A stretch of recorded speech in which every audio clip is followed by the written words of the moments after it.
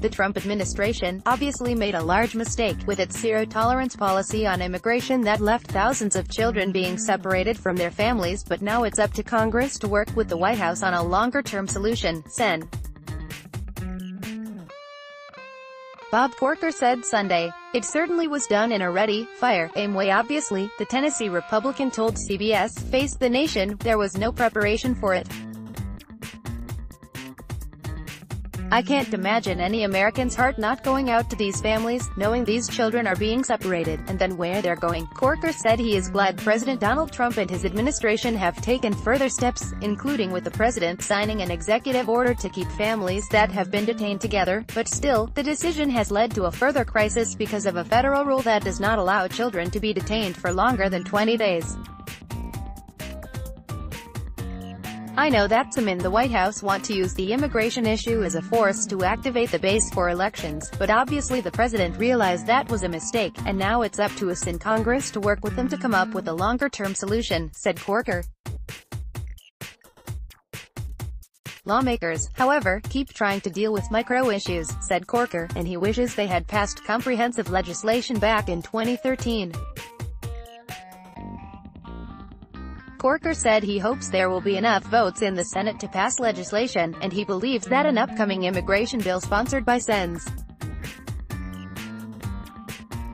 Ted Cruz, R. Texas, and Dianne Feinstein, P. California, bodes hope, as they are two people with such ideological differences. The United States, he added, does need to be a nation of laws, and to work to make legal immigration easier than it currently is. We've got needs in our country, said Corker. I've just never been a part of a group that hated someone for wishing something better for their life. Maybe they have a little different color of their skin and they speak differently. I just have never hated someone who traveled through tough conditions to try to come to a place where they could realize their dreams.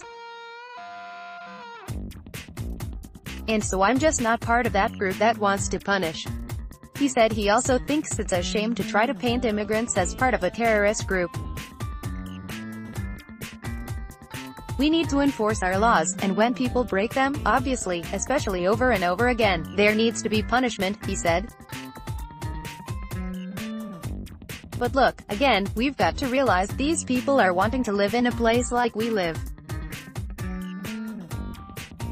We are the most fortunate people on earth to live in this country. Politics. The Trump administration obviously made a large mistake with its zero-tolerance policy on immigration that left thousands of children being separated from their families, but now it's up to Congress to work with the White House on a longer-term solution, Sen.